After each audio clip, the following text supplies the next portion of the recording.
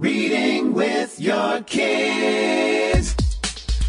Hola, ni hao, konnichiwa, assalamu alaikum, shalom, jambo, bienvenidos. Hi, my name is Jedley, and this is the Reading with Your Kids podcast, coming to you from the beautiful neighborhood of Reedville in the southwest corner of Boston, Massachusetts.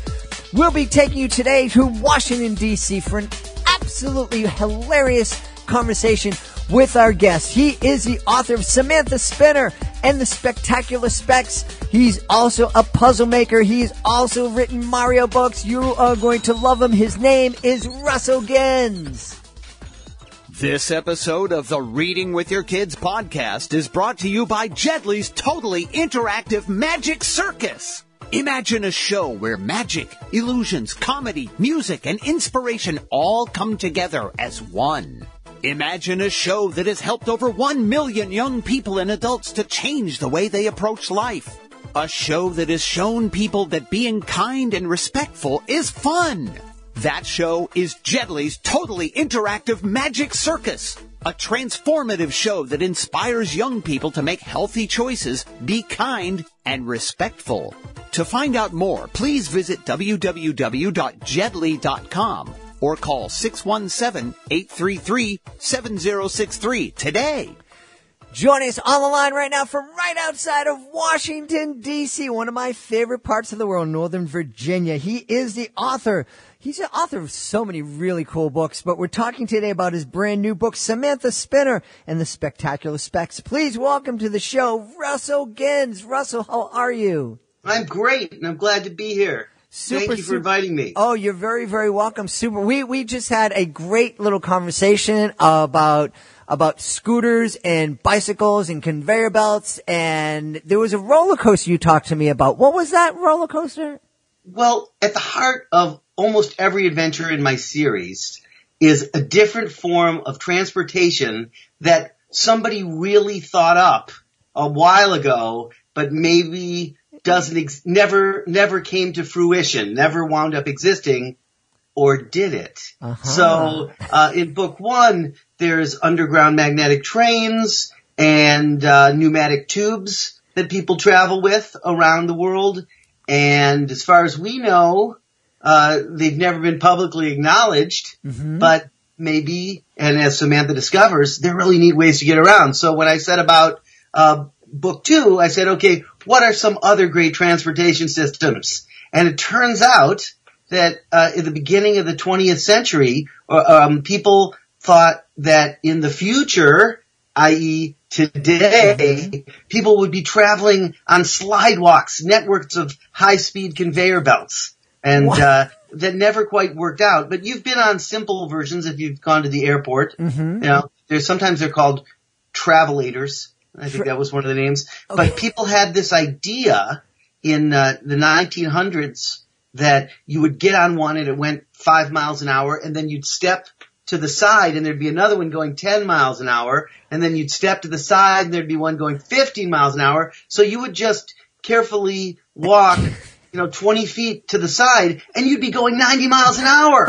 And it was a great idea, actually, but it never really showed up. But I heard about that, and that goes right into my book. So to backtrack, each one of the books in my series, Samantha and her super annoying brother travel around the world to different countries. There's like 2 or 3 countries per book, and I always choose a different cool way to get around. So in book one, it was underground magnetic trains. Book two, it's all about slidewalks, and they go to Mali, Peru, and to Indonesia. Whoa. Very, I love it. And I understand Elon Musk is talking about some kind of underground tube travel system in LA. When the idea, not for quote hyperloops, now that actually was started in, I think, like the late 1800s. I think it was either H.G. Wells or Jules Verne started writing about it. And that idea had been drifting around and around. And then in the 1970s, the Rand Corporation, which you've heard of, one of these big think tanks, actually did a study of could we actually send people around the country instead of building planes and airports and busy roads? Could we dig tunnels under the United States and create underground jet networks? Anyways, I actually wound up reading about that when I was a kid in the 1970s. And so I had these magazine articles. One was from Popular Mechanics. One was from Omni magazine. And so when it came time to write Samantha Spinner just a little while ago, I went to that as my mode of transportation. And then apparently Elon Musk was reading the same stuff too. And I think he might actually do it. I wouldn't count it out because he actually put those spaceships up in the air and nobody else did that. So I'll give him some credit. Yeah. However, I think I got the books out in time because he hasn't done it yet. I think you may have been inspired by reading the first Samantha Spinner book. How about that? Good. Well, I hope he's not inspired by book 2 because I don't think the slidewalks are as safe as they were cracked out to be. They actually tried it several times. You know, when I say they, companies around the United States over the years have actually tried it. And I read a report that they were good up to about 12 miles per hour before people started getting sick and dizzy and falling off. But they have tried over the years. Book 3 in my series, it's all about Kogelbahns, which is German for marble coasters. Marble coasters. Yes. All right. I'm kind of seeing climbing in a marble and going up and down the. Absolutely. Oh, man. You've nothing to fear but spheres themselves. However, that's book 3. We're talking about book 2 today. All right. Well, I'm just amazed. You know, one of the things we're talking about, and I think it would be a really neat thing to talk about with our kids as we're reading Samantha Spinner, is the fact that we're living in the future. We're living in someone's future.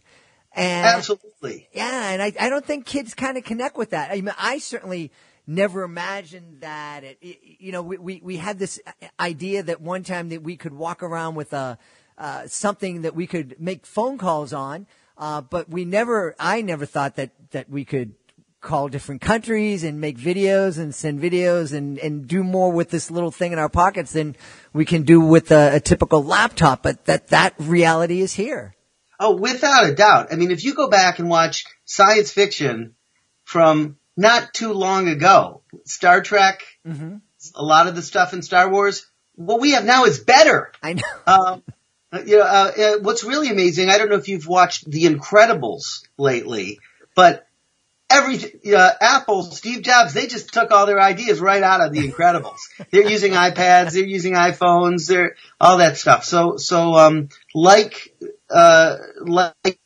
them, like myself, I'm always getting ideas from stuff that other people have been working on forever. One of the things, and I will let you ask me about the actual book, but one of the things that I collect old magazines from the 30s and the 40s called oh goodness gracious, I can't think of it, but they're popular inventions, not popular science, but there were a bunch of these great ones where they would show all these things that somebody somewhere was working on, and 90% of them either shouldn't have been working on or they just never quite worked out. So people were inventing special cigarettes that you could throw out your car window and they'd extinguish, or which is not a good idea. No.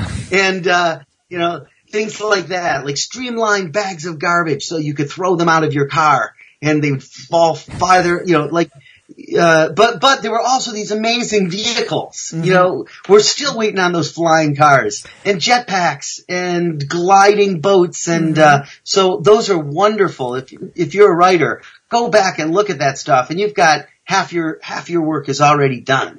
Well, that's true. I mean, I think a lot of times people sit down and I think kids too, they get frustrated when they're challenged with coming up with something creative. They think they need to start from scratch and just start building on nothing. And the reality is that everybody borrows from somebody else, and you've done such a marvelous job with your books, but going in the past and seeing what folks tinkered with in the past and then just bring it into the modern day and just have so much fun with it. Absolutely. I see my books as just a gateway to lots of people's ideas. So I visit lots of schools, that when I'm not writing, I'm out, visiting fourth graders, fifth graders, third graders, and talking about my books and talking about writing. And one of the questions just today, somebody asked me, and it was the first time, somebody said, in 3 words, what's your book? And that was tough. I had to think about it for a second. Mm-hmm. And I came up with, if I had to tell you what my book was in 3 words, it would be secret elevator button. There's secret buttons everywhere. Mm-hmm. There's secret doors everywhere. And so once you got that, okay, walk around. What have people built? And this was the genesis of Samantha Spinner before I even had Samantha Spinner. The idea was, what if there were secret passageways everywhere and secret doors that could take you to other countries quickly or clumsily or in unusual ways. And then I made up Samantha and her super annoying brother as you and me and how you would experience, taking a pneumatic tube to Paris or going down a water slide and winding up in Mexico City. But the basic premise is, what if all these things have been built and you just have to take a closer look and notice that the buttons and the doors are there? That's, talk about feeding a kid's imagination. I'm just imagining myself back in 4th grade, and I don't think I could have been clever enough to come up with that question of describing your book in 3 words. That's pretty good for a 4th or 5th grader. Oh yeah, I get all those questions, and I'm getting better because I've done this. I've been to about 100 schools now, so only rarely do I get a question that completely catches me flat-footed. So I've been through how old are you? Oh. I get that one. And now I say, I'm 198 in dog years. And then all the kids are calculating as if there was some formula, but I just made up a number. I don't know what dog years is. And, I always get, how much money do you make? And I say, $2.4 billion. And next question. And, but most of the questions are really great and really thoughtful. And I'm doing product research because everything I get asked, I would say 1 out of every 20 times I say, wow, that's a really great question. That's going right in the next book. So, because one of the subplots in the Samantha Spinner book series is that the older sister who received a check for $2.4 billion and is now out on a shopping spree. Well, she keeps writing home on her epic quest to purchase a pair of unicorns. And it's a subplot, and it's going to continue through the entire series.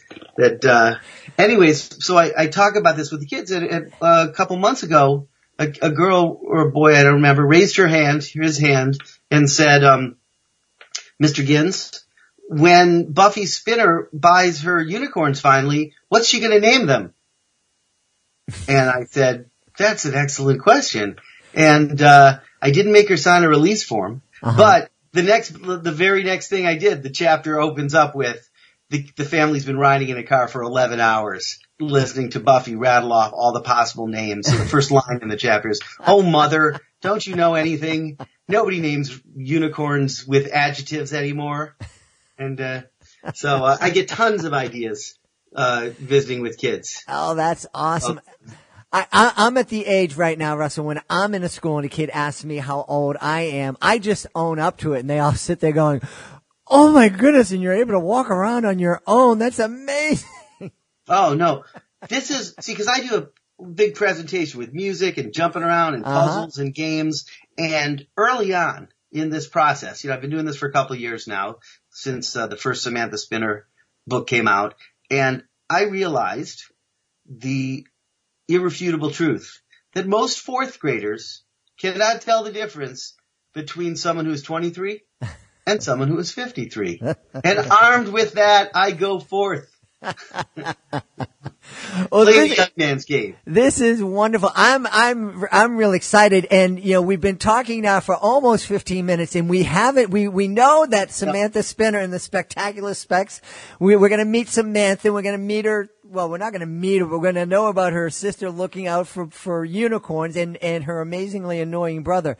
But we don't know a little plot line about the Spectacular Specs. Yes, my publicist should be screaming right now. Mention the book. Mention the actual book.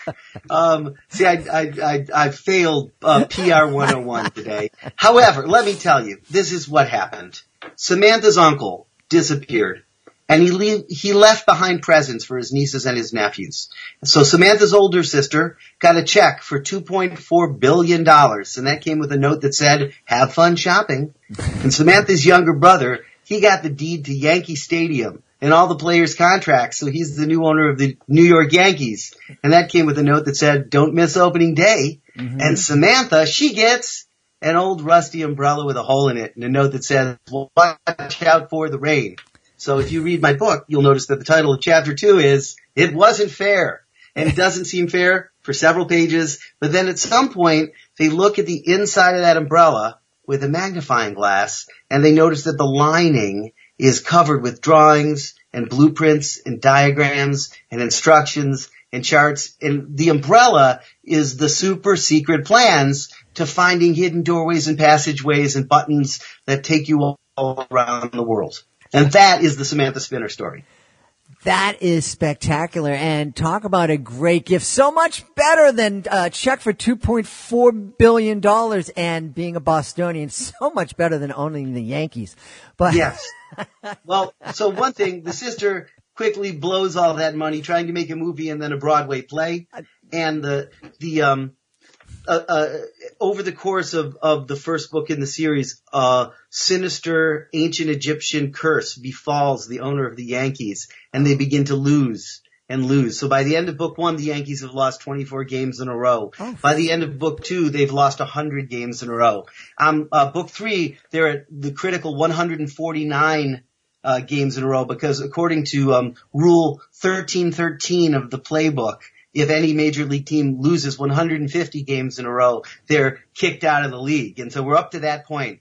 And part of this is inspired by my theory that this will boost book sales in the Boston metropolitan area. Absolutely. I'm making my order right now. I don't know if you can hear me typing in the background, but I love this. And I think that, the fact that it took us 15 minutes to talk about the book, we're getting to know you and getting to know your sense of humor and what makes you tick and what makes you excited. And that is certainly everything we're going to be finding inside the book. And that's as great an advertisement for Samantha Spinner as the story itself, because I think that there's a lot of your personality in Samantha and in these books. Well, thank you very much. These books, like some of the really great books, I always tell people how much I love the book Holes by Louis Sachar, because it's such a complicated book that goes forward and back in time, and it's a lot of fun, and it's so much fun you don't even notice that it's about really serious things and real problems that real people have, and that's why it's such a great book. And what I'm trying to do here, I'm not saying my book is that good, but what I'm trying to do is create something that's really silly and ridiculous and playful and engaging, so you don't even notice that it's really a book series about exploring the world and not being afraid of people who don't look just like you, and that there are just a whole lot of cool things to learn about around the world. And that's really what I'm trying to get across. And that's a great lesson. And I think, I know that there are 4th and 5th graders out there that are just devouring Samantha Spinner on their own. And I imagine it's, on the bus ride to school and at night at home. But I think that these would be great books for families to experience together. Maybe not reading aloud together, although I think that they'd be a lot of fun to read aloud together. But definitely something that these are books that I think families would have a great time talking about on the way to soccer practice or to dance lessons or back home from school and just kind of challenge each other to find those secret hidden buttons in their own neighborhoods. Yes. And that is, in fact, where I got the idea. When I don't remember, I think I might have been in 4th grade. My parents took me to see a play in a theater, and I was a little bored. And it was one of those really great, theater palaces of yesteryear. And I was looking at all the panels and all the shapes on the ceilings and the walls, and I was thinking, what do those do? Is there a tunnel there? So there's so many great places. So I wherever I go someplace, whether it's New Jersey and you look at Lucy the Elephant, which clearly, the building Lucy the Elephant in there's an elephant-shaped building in New Jersey that everyone should know about. But you wonder, where does that trunk go? Is there a tunnel down there? And or the Library of Congress in Washington D.C. It's got all these shapes and patterns. One of them has to be a secret tunnel. There's no question. And if you read, I don't want to give away too much, but we discover at some point in my adventure series that the St. Louis Arch is an oval. Ah, okay. Okay, so it goes somewhere in the other direction too. All right. Okay, I could go on. I could go on forever. But the other thing that I don't know if you've had a chance to explore is that I filled my books with secret puzzles. So there's always in every book at least like 4 or 5 puzzles that you can, once you read the book, you can go back and you can put certain titles of the chapters one on top of each other, and they form a word search that you can solve. And there's one character who's really rotten, and whenever she is on a page, there's numbers along the bottom of the page, and those numbers can be decoded to send you to a website, and that website tells you, never read Samantha Spinner. It's the worst book series of all time. And it's sort of the anti website. And just lots of puzzles and games like that. So I'm trying, in addition to it being a book series, it's sort of a mini escape room hidden inside a book series too. Yeah, and that's really popular. That's something that my daughter right now, who is 23 and amazing, she just loves creating puzzles and those secret escape rooms, and she does such a great job of it. And talk about a lot of family fun to read the books and then to go back together and to work on these different puzzles together. Yeah. So, absolutely. And then so I'm sort of walking the line between, I think everyone in publishing is looking at doing things like that, but I like to think I'm at the vanguard, is that every chance I get, I throw you to a fun website. I've made dozens of fake websites to go along with these books. So there's chinchillasdirect.com. So in the spectacular specs, at the beginning of the book, Samantha's brother decides he's going to do something nice for his sister, and he orders her a pet chinchilla as a present. But Nipper Spinner doesn't pay attention to the details, and he accidentally orders her 1 gross of chinchillas. And a gross is 1 dozen. So throughout the first half of the book, every day a new box arrives with 1 dozen chinchillas, and it's slowly filling the house. And so to accompany that, he orders them from Chinchillas Direct. So I created a website, Chinchillas Direct. But of course, if you go there, their ordering system is not active.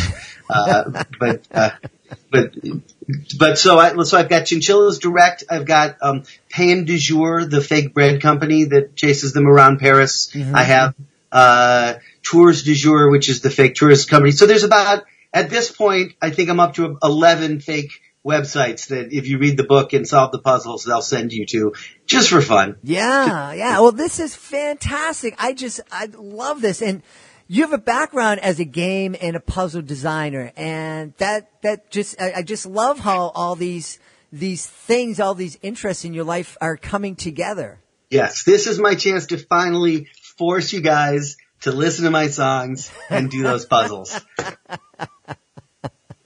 And I also want to mention the fact that these aren't your first, they're the first 2 books in the Samantha Spinner series, but you've also been writing, you've written 5 Mario Brother books. Yeah, those were early on when I just was getting started. They were a series, it was called the Nintendo Adventure Book Series, and they're choose your own adventure books. And I had to come up with well over 100 ways to kill the Mario Brothers. You know, it was easy to, cause you know, there's those things. I actually don't really want to write one of those ever again because I like just telling stories, and those you have to tell 8 stories and then 8 stories and then 8 stories to tell one story because everything branches, and you definitely get to a point where it's like, no, I don't want to think about 2 things that are going to happen. I just want to come up with the best thing that's going to happen. So they're really exhausting. However, I did tough it out. I wrote 5 books under the pen name Clyde Bosco, and they're the adventures of the Mario Brothers. And like I said, you know, the first couple pages, because there are all these game over pages, and first they get eaten by Bowser Koopa, or they get smashed by the Turtle Brothers, but really soon, you know, you have to come up with new ways to destroy the Mario Brothers. So I have them turned into sandwiches and eaten. I have them turned into apples and have them peeled. And it's just like, as it gets more surreal as the adventure series goes on, because I have to come up with yet another way to destroy the Mario Brothers and have it say game over. So they get blown up into balloons, and then a little kid pops them with a pin. They get pinched to death by giant crabs for no apparent reason.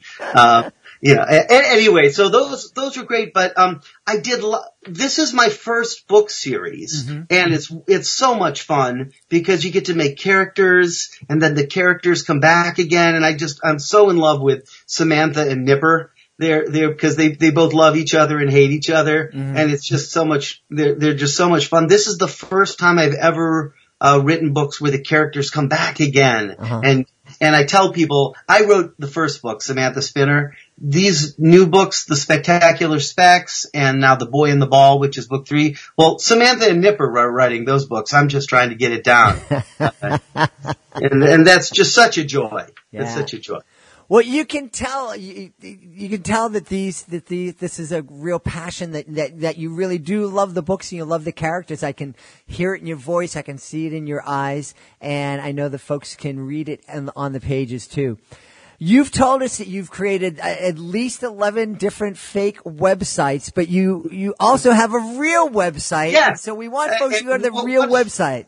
What a failure I would be if I didn't tell you guys to go to SamanthaSpinner.com. And there you can hear all the Samantha Spinner songs. You can hear other songs that I've written. There's a whole bunch of games I've been making to go along with Samantha Spinner. Fun stuff to play. So in book 2, in the Spectacular Specs, the kids are always playing this game called Word Whammy. And that sort of works its way into the story. And so I made a game called Word Whammy that you can print out and play. It's a card game.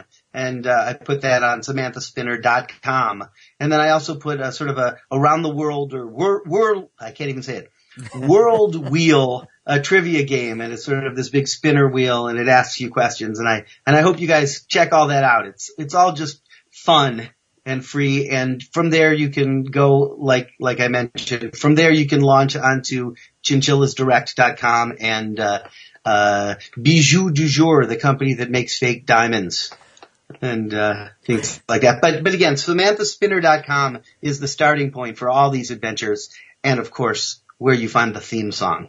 Awesome stuff. Well, we're really excited. I had such a blast, and the only reason I'm ready to say goodbye is because I need to run out and get my own copy of Samantha Spinner and the Spectacular Specs. I need to read about the Yankees losing all those games in a row. What a dream that would be for me.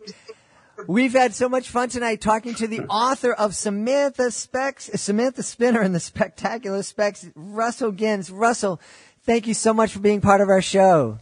Thank you very much. It was a pleasure. Please be sure to join us for the next edition of the Reading with Your Kids podcast. Our guest will be Paolo Mazzucato. He is the author of No One Mocks a Panda. You do not want to miss this episode of the show. In fact, I think if you haven't already done so, you should run right now. Go over to the iHeartRadio app, subscribe to the show on the iHeart app or at iTunes, Apple Podcasts, Stitcher Radio, Spotify, Himalaya. Wherever you find your podcast, you should subscribe to the show. And if you find your podcast on a bunch of different apps, subscribe to us on all of them. We don't want you to miss a single minute. Hey, we want to thank Russell Gins for joining us today. Make sure you check out his great book, Samantha Spinner and the Spectacular Specs. We want to thank my producer, Fatima Khan, for all the wonderful work that she does. Don't miss her blog over at readingwithyourkids.com. We also want to thank my beautiful wife for all of her support. And, of course, we want to thank you. Thank you so much for taking the time to join us today. And, as always, thank you so much for taking the time to make the world a better place by reading with your kids. I'll be looking for the next edition of the Reading with Your Kids podcast.